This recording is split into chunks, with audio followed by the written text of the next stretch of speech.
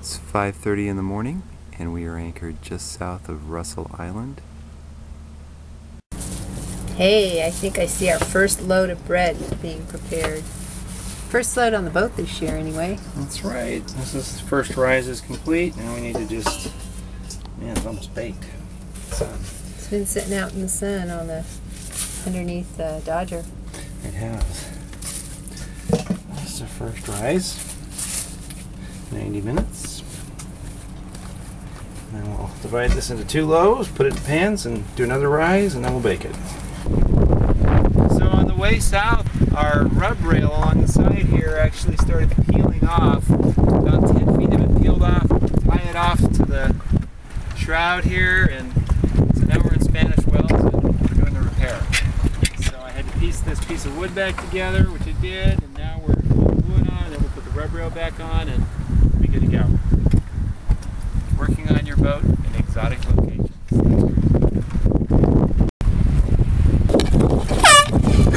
Hey Tom! Welcome home! All right, well this is Tom. He has sailed a 22-foot shallow draft Rhode Island fishing vessel, gaff rigged, from Rhode Island.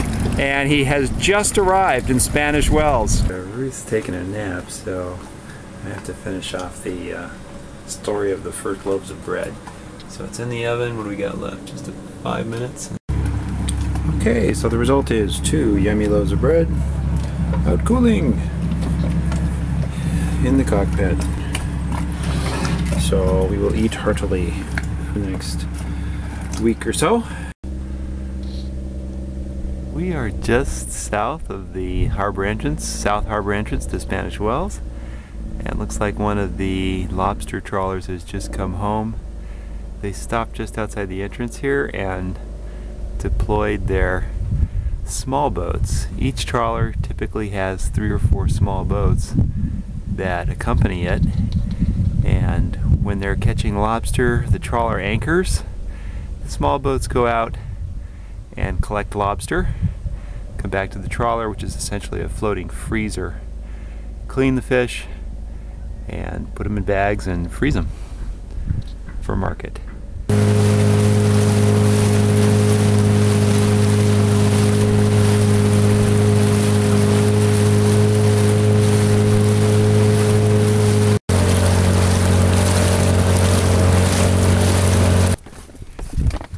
How's it going, Pierce? Oh, it's going pretty good. Just pumping up the tires on the bicycles, folding bikes, to get them ready to go ashore in Spanish Wells and take a little ride. Hey Ricky, what's happening? Taking a D ride to shore. A what? Bike riding. Taking the folding bikes in for a ride around the island. I'm glad she's in charge.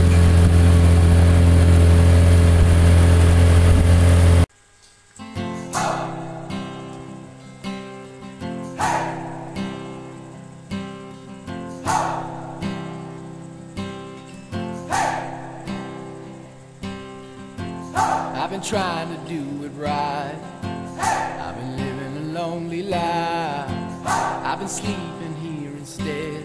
I've been sleeping in my bed. Sleeping in my bed.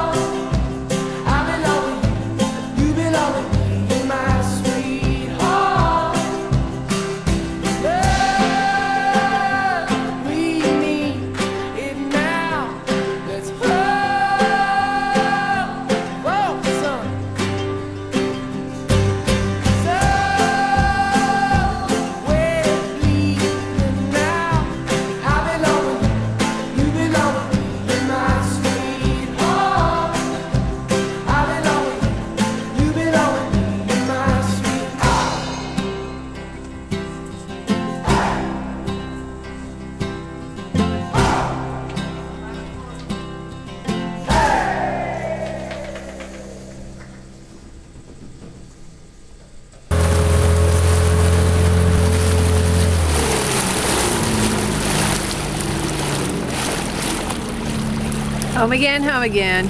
Jiggity jig. It is December 12th, and today we plan to transit the Devil's Backbone. This is southern Florida, Cuba, and then here's the Bahamas in this area. I'm going to zoom in now to the area where we are. We're in the north part of the central Bahamas, right here.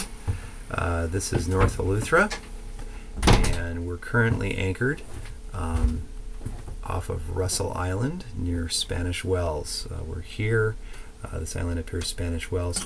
Today we're going to transit the Devil's Backbone. That's about 8 miles, and we'll be going through the channel in Spanish Wells up around Gun Point, and then we enter, when we round Ridley Head, we enter the area called the Devil's Backbone. And that's this reef system up above North Eleuthera, about 3 miles long in this area here. Total distance is about 8 miles. Once we transit the Devil's Backbone, we'll enter the top of the Great Harbor, which is bounded by Harbor Island in the east. This is Harbor Island here. And then we plan to spend Christmas and New Year's with friends and enjoying all that Harbor Island has to offer for 2 to 3 weeks before we head on to other parts of the Bahamas. Where are we going? We're getting ready to go through the Devil's Backbone.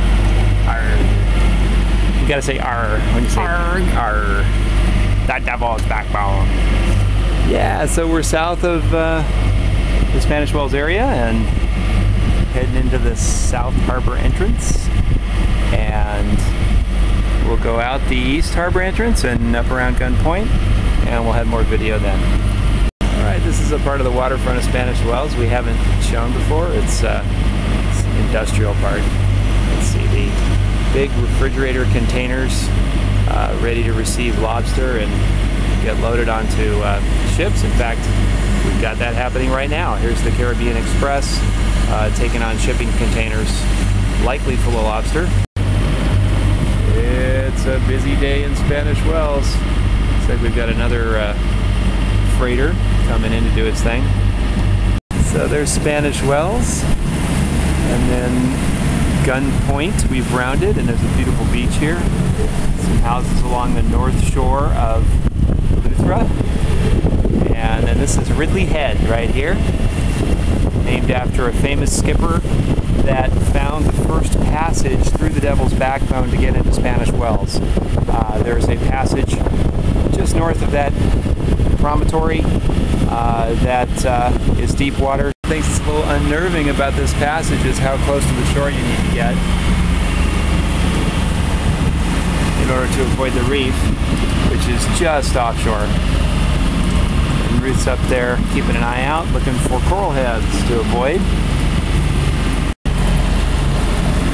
Special treat today is we've got some crazy Frenchman from Spanish Wells up flying around in his ultralight. Off to port, you can see some dark spots in the water. Those are coral heads. Alright, we've completed the portion on the west end, and now we're actually inside the reef that is called the Devil's Backbone. Have to get very close in to avoid it. It's a pretty unnerving experience.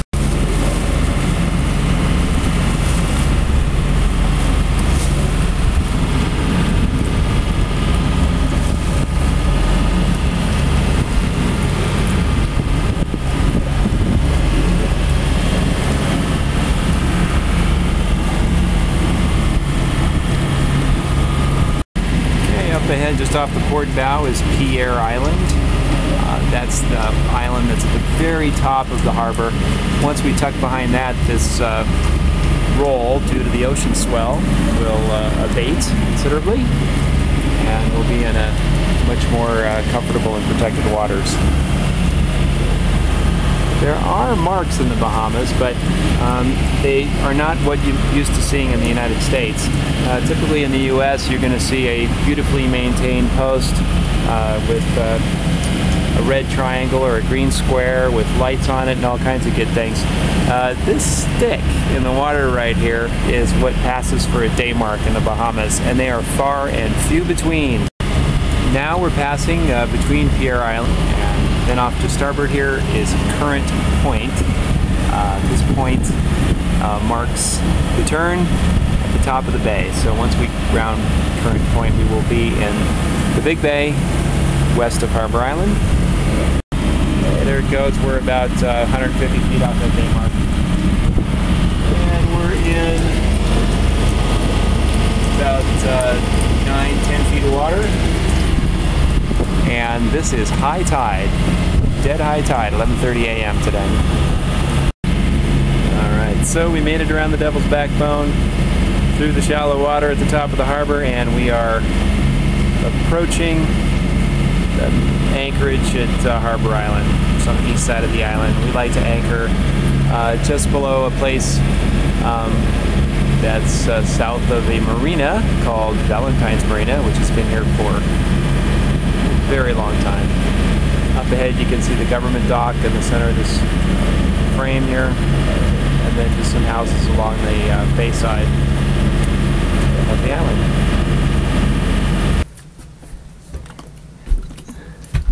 It's morning in the anchorage on the west side of Harbor Island.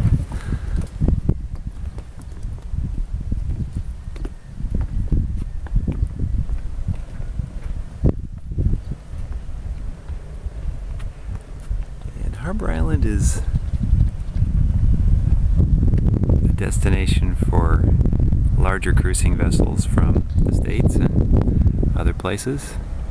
Many of these are charters, but some of them are privately owned. It's actually really sparse right now. It's a little bit early. I'm looking across the great harbor to Eleuthera Island here and north. And we are anchored in pretty close, right off Roundhead Point. And the pink building there is a very old structure. Previously the governor's residence, back when Harbor Island was the capital of the Bahamas. That's since changed to Nassau many years ago. Okay, Harbor Island.